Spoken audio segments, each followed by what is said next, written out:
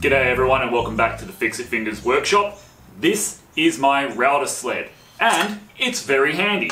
You can use it backwards and forwards, side to side,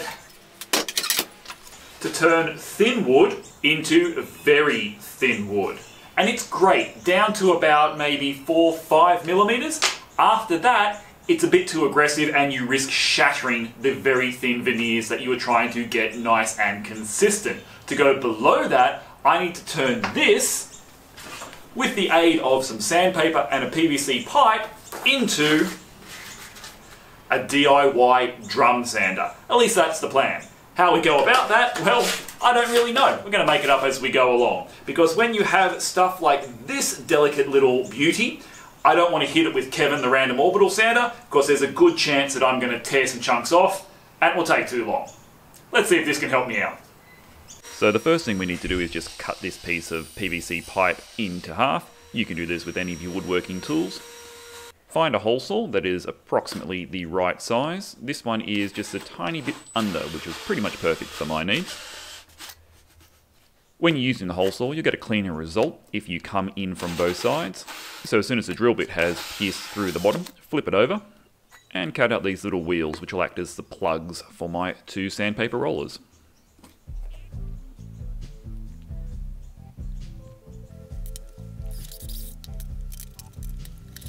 Now they're pretty good, but there's a bit of a burr right in the middle, so I'm going to chuck those up in the drill. Grab a piece of sandpaper and level those off slightly. I want them to be pretty square, although they do not have to be absolutely perfect.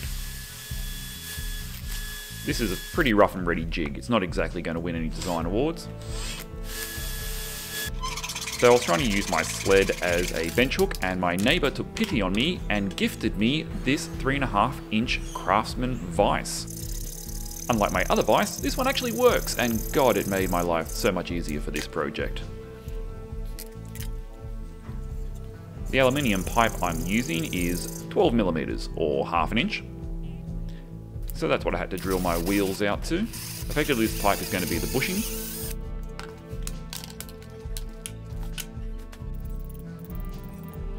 So I roughed up the outside of it with some sandpaper, try and help the superglue to stick, and hammered those little bits of metal in so that hopefully these rollers last a while. Those furniture bolts I stole off the side of the road, and they're going to be the axles. I didn't have anything long enough to be a full solid axle, so I'm going to have to use two, one from each end. Not ideal, but again, this is a pretty rubbish jig. File down the aluminium and they'll be the freewheeling end of the jig. The drive end needs a way for my drill to turn the wheels, so I'm going to use T-bolts just because that's what I happen to have lying around, but any non-round bolt should work. Bit of dodgy chisel action to mortise out the appropriate slot for the T-head.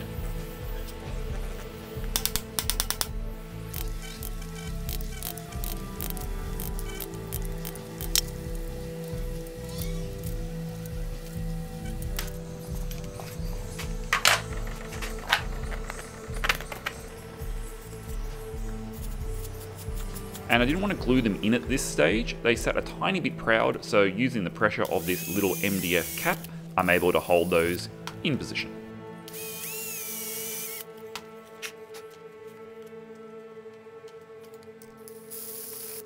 And there's my drive wheel, pretty much complete. However, it's a tiny bit loose inside that pipe. That was on purpose, because the plan was to use electrical tape as a gasket. Best thing about this is you can just apply as much as you need, test, still a bit loose, add some more, until you get a nice tight fit. No glue or anything here, literally using the friction of that tape to hold it in and trying to keep the bolt as square as possible. So when you chuck it up in your drill, which is going to power this contraption, it runs relatively true. Could adjust this just by using the hammer to give it a few taps. That's about as fussy as I was going to get. That wasn't too bad. Now it was time to drill the mounting holes in the actual router sled.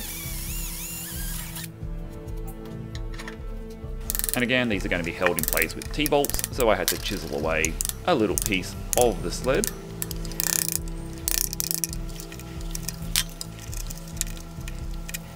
Next up were the plates that will hold the drum to the sled. One down the bottle for the mount, and those two upper holes are going to be connected in order to form a slot. I did this on the router table, though there are many different ways that you could do it. Do be careful when doing these plunge cuts on the router table, it can be a little bit hairy. As long as these were the same length, I was going to be happy. They don't have to be super clean. I probably didn't really need a guide bushing down the bottom, but I made one anyway. Same procedure, drill out, ream the hole, sandpaper everything for a bit of grip on the glue, and then tap in those bushings. And file them down flush. More sandpaper action to rough up the surface of my PVC pipe. I only had scraps of sheet sandpaper lying around. There's probably a lot better ways of doing this. Mine was really just cobbled together with whatever I had. If I ever made another one, this would be one of the many areas for improvement. Elastic bands to hold it down while the glue dried, and I even ended up making two. The yellow one is 60 grit, and the white one is 180 grit.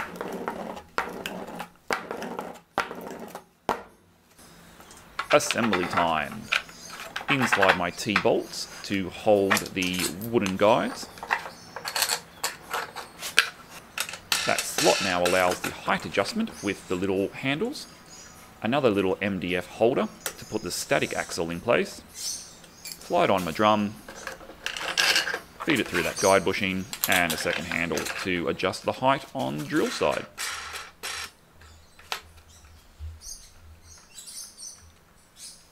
And that's kind of how it's meant to work.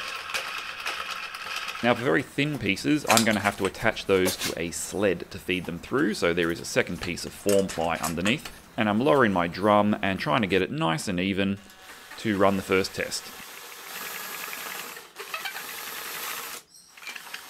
Where I figured out that's the wrong way to do it. But it was fun. We're going to be feeding in the other way.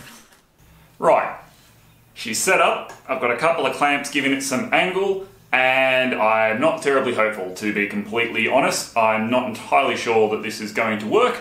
However, it only has to do one job, and we'll call it a success, at least for the Rubbish Wood 21. If it goes any better than that, that's a bonus. Let's hope the sandpaper doesn't fly off. So I've used the super glue trick to attach that thin piece of pine bed slat, an offcut from my sandpaper testing. For the inaugural run, that wasn't probably high enough there, it was only just touching. I could even feed it through backwards, which wasn't terribly clever. Adjusting the height on one end, and we had success. I was getting a nice steady stream of sawdust coming off.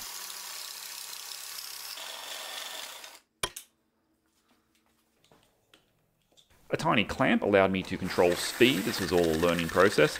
And running this test piece through, not only did I find that getting the parallelness of the drum tricky due to its slightly crappy nature, it also had quite a bit of snipe. But this, I sort of accepted that was going to be part of it. Because it was kind of loose in those bushings, the bolts don't fit in perfectly, it was advantageous to me to have the workpiece as it feeds in effectively stabilize the drum. So it's going to heavy snipe right on the leading edge, but then that pressure upwards allows for a more even run over the surface of the workpiece.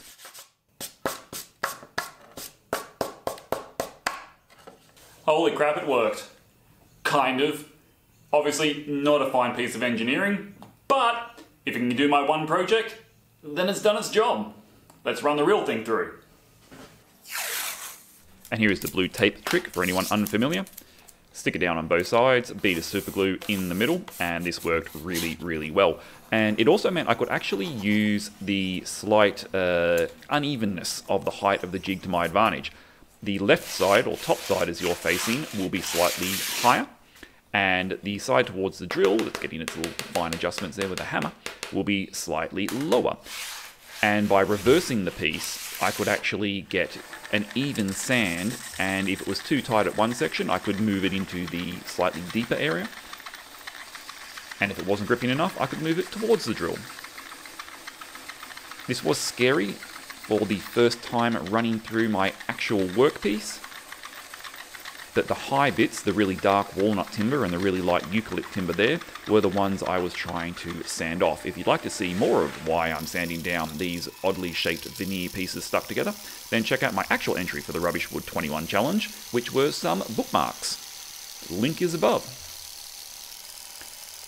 After learning a feel for the tool, getting the speed right, getting the feeds right, and just realizing it wasn't going to shatter my entire piece and was functioning as desired, this was a lot of fun. Obviously, a lot of dust kicking up everywhere. You need the good dust mask on to stop it from going into your lungs. And yes, it's as eccentric as a reclusive billionaire, but it was doing the job, and that was awesome. Once I've taken it most of the way down with the 60 grit roller, it's a few seconds to change that over to the 180 grit roller. And if anything, this one was even less centered than my last one.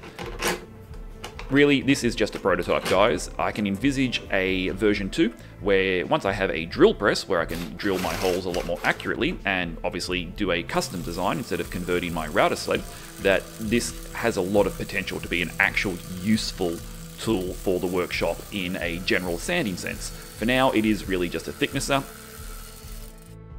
And there are my results. I was able to get down to about a millimeter and a half, and really even out those pieces of wood. I'd like to thank my channel members as usual, and if you enjoy this sort of content, please do subscribe to Fixit Fingers, and I will see you on the next one.